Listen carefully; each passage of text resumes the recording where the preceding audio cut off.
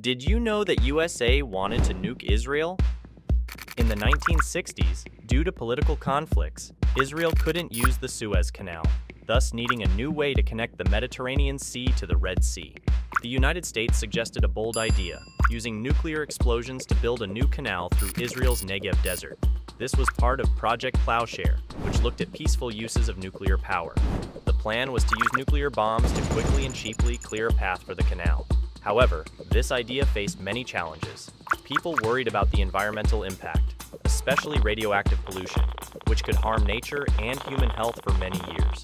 There were also concerns about how other countries would react, and the overall safety of using nuclear explosions for construction.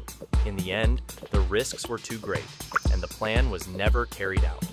It remains an example of how extreme ideas were considered during times of intense global tension.